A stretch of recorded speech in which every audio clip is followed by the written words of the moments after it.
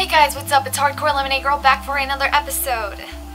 This episode, I'm going to talk about the importance of a healthy relationship. And I really want to stress this out. This is extremely important. Relationships are the base of our human life. We all have a relationship with something, with our friends, family, boyfriend, girlfriend, all that. I want to talk about why or how to maintain a healthy relationship, okay? Now, not everybody's the same. Not everybody has the same character traits, the same way they handle things, deal with things. We're all different. That's why I'm just going to give kind of the basics, and I'm going to let you go in depth on how to fix your own stuff, okay? First things first, talk to each other, communicate. That's extremely important in rule number 1. Talking to each other is you guys being open, not lying, not hiding, being completely honest. That's how you're going to gain trust, and that's how everything is going to help make things work out.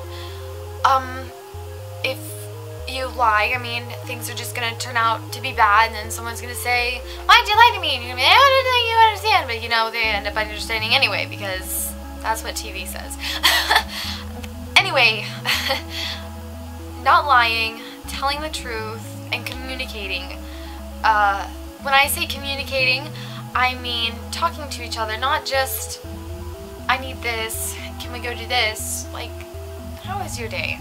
Did you have a good day? How you feeling? You can tell me anything. These are how stable relationships happens. These are how your best friends come into play.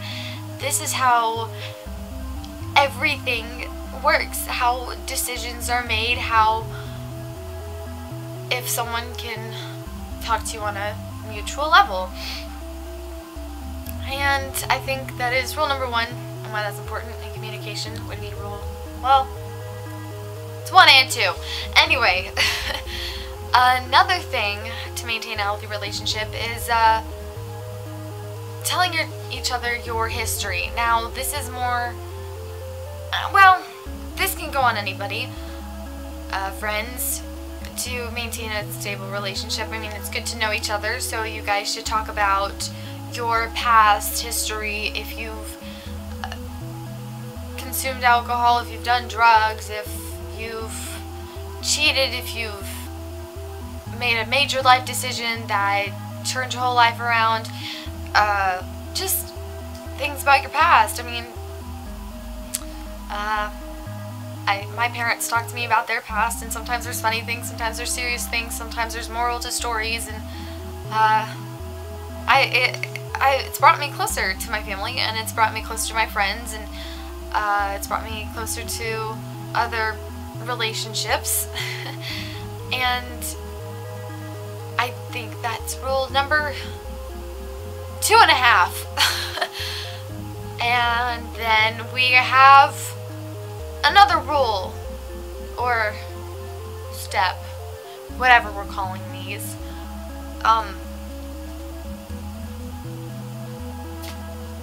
What is this? To come together, to find time for each other. There you go. To go out and bond, to go out to eat, to go watch movies, to go play in the park, to go, that might sound childish, but really it's fun. We have lovely weather here when it's not snowing. And then taking pictures, going downtown. There's a whole bunch of things you can do, and getting together with your significant other, family, or friends. I find it that that's a good way to bond, which brings me to rule number 4. I have lost track. Anyway, bonding. Bonding is important, and that's why you take time to go and help or be with someone. Bonding. Bonding is important, which sums up all of communication and telling the truth and getting together and doing stuff. Bonding. is the key, okay? Key. Bonding is how you guys come together. You loving each other. It's precious. When my friends spend the night, when I was little and I used to sleep with my parents, just the little things that bring you together, walking down the hallway in school, driving with each other, carpooling, basic things, bonding, okay? It's important. It keeps everything together. It's how you make a relationship happen. It's what keeps it together. It's the glue that sticks steps 4, 3.5, and 1 and 2, and all those little numbers. That's what I find. Those steps that I've given out, I think, are extremely important into maintaining a healthy relationship. I hope you agree, and if you have any ideas of your own, leave them in the comments down below. I will be sure to look at them and use them, and other people can use them as well. Now, for some advice, play the carefree music, please. Thank you. Losing someone. Now, friends can become distant because you haven't done any of the steps mentioned before, or rules, or whatever we're calling them. People can become distant and then go away, and you have all these memories. What do you do with these memories? You burn them. I'm kidding. No.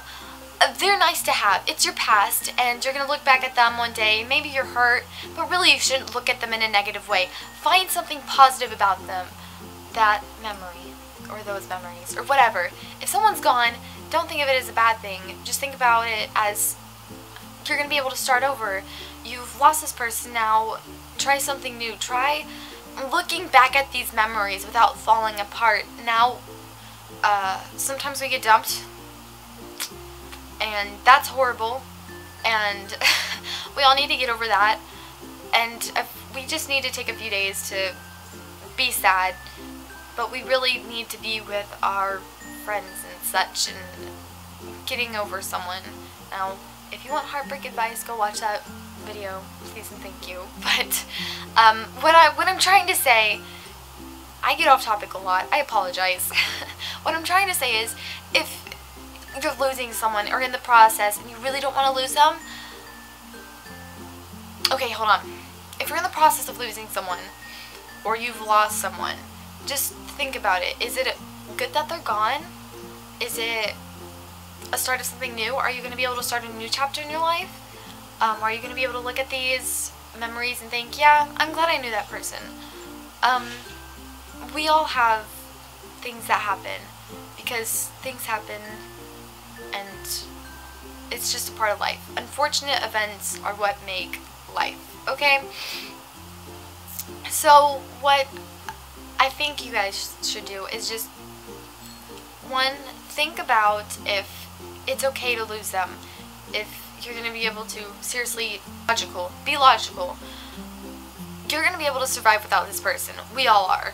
So just think, is it going to be okay if they're gone? You'll be able to live. First things first.